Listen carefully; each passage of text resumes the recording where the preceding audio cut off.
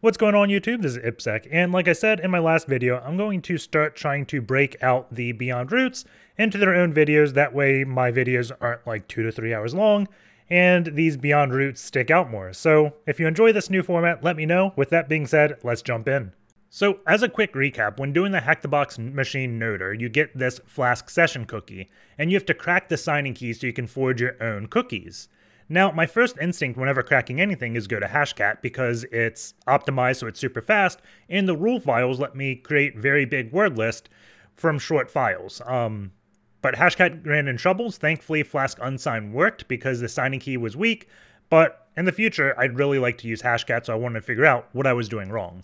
If we look at the actual Flask Session cookie we got from this, it is going to be this one. It looks like a JWT, but if we decode it, let's see, where the actual algorithm says like how it's used, this is the payload. So this is going to be the data. And then the second field is going to be pretty small. It's just a timestamp. And then the last field, just like a JWT, it's the actual signature or the signed blob. So everything looks fine here. If we take the example, so it does support Flask, and the example they give is very similar to the one we have. So if we put this in jwt.io, it just looks the same. The timestamp's a bit different because of how it's doing the time. It's not encoded as ASCII or whatever, but everything looks fine. If we go to the actual GitHub page for Hashcat, this is how I would actually start tracing the code. I probably should go Hashcat example hashes real quick. So we pull, what was it, 29100? Yes. So I'm going to just search for 29100 on the GitHub page. So let's go here, type 29100 in this repository, and we get the source modules, module 29100.c, and this is going to be the module it uses to crack the Flask Session cookies. And if we keep scrolling, we see this module hash decode, and we got this token count 3. So that's going to be the payload, then the timestamp, and then the signing key, or whatever, the signing something, whatever you want to call it, signing blob. And I notice in the very first part, we have the token length minimum, 0, and token length maximum, 27. So if I look at this, so let's just view this size. So echo-n, wc-c, 27 characters. So they limit it to what their example was. If we look at what ours is, it's going to be 51. So this is probably going to be the thing we have to change. And when looking at what to change it to, I pretty much did the same exact steps of the Flask session, except I went to JWT. So let's copy this, and I'm going to look at module 16500.c. I'm going to look at what they have the sizes set. So let's see. I'm going to search for 3 maybe, because it's going to be token count, right? 3. And these blobs, they're giving 2047. So that's what I'm going to set my token length max to. I don't know if that's correct because there's a lot of other things in the code that may be optimized for a short length token, but that's why I just leave a comment on the pull request and see if they wanted to change anything. So let's now go into Hashcat. If we go to, I don't have a source directory, so I'm going to make dir build, and we're just going to pull Hashcat. So get pull, get clone. And then once it actually downloads, we can make that change. So let's go into Hashcat, and then we will v source modules module 29100.c, look for 27, and put 2047 there. So that's going to mimic what JWT's max length is, assuming most of the other code is the same. I'd assume it would be just because these are two very similar algorithms. And then I type make to build Hashcat. And I'm going to pause the video, we'll resume when this is done, and see if we can actually crack this. Okay, our copy of Hashcat is now built. If we execute Hashcat now, dash mode 29100, the word list file is going to be up to folders in Hashcat, hashes noder, and then let's just do the dictionary of rocku. And it's going to be starting, rebuilding the kernel driver, or the whatever it builds, the device driver to crack this. And once this actually gets built, hopefully it works. We didn't see a token length exception, and recovered 2 out of 2.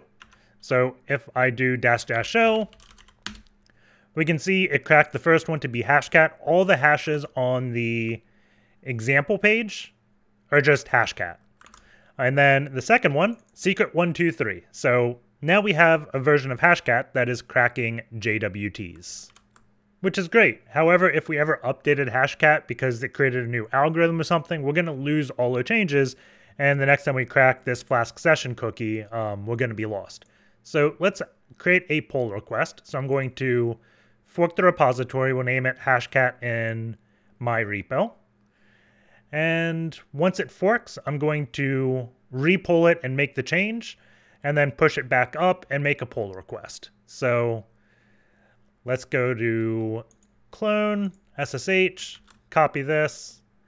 Then we can, I'm just going to remove Hashcat, and we can do a git clone it again. And then once we have it, we just make that quick change and then do the pull request. So let's go vi Hashcat source modules module, what is it, 29100. And then we look for this line, the token max, and we're going to put 2047. And that should be it. So now we can go into Hashcat, git add dot, git commit -m, update Flask Session max length for payload to be 2047. Okay, we can push our changes. Okay, so now back on the GitHub page, if we refresh this, we can see our latest change. And if we look at this exact commit, it should just have the one change of us changing the max to 2047. So now let's go on the GitHub page, and I'm going to search around for the word pull to see if they have any instructions. And it looks like they do. They want us to adhere to a bunch of coding styles, and we didn't change enough where this is actually going to be relevant to us because we're not creating a new function or anything. But if your patch fixes a bug, be sure there's an issue open. So we should create an issue for this. So I'm going to search for issue Flask, and just to make sure an issue doesn't exist already. And it looks like this one may be old. I believe this issue probably could be closed. But let's just create a new issue. And I'm going to call it a bug report, I guess. And we're going to say Flask Session cookie mode 29100 token length too small, I guess. And then I'm going to pause the video. We'll just type something here. You don't need to watch me type for a little bit and create the issue. Okay, so now I have written a description just saying the length is very small. So let's submit a new issue, and then we're going to make a pull request and tie it to this issue. So let's go back to our page. So GitHub, IPsec, and let's see, repositories, Hashcat, and where is pull? Pull request, new pull, and we can go from us to master. And let's see, I think I just create the pull request, and I can say pull request for issue this. What? 344. There we go. And I'll just say copies the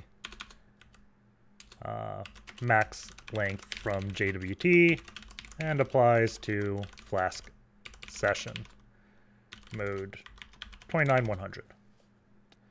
Then we can create the pull request and maybe it'll get added into Hashcat. And if I go back to this one, we can see IPsec mentioned this and I have the pull request linked to my issue. So hopefully I did that all correct. I'm not a Git guru, but yeah. So that'll be the video. Hope you guys enjoyed it. Take care, and I'll see you all next time.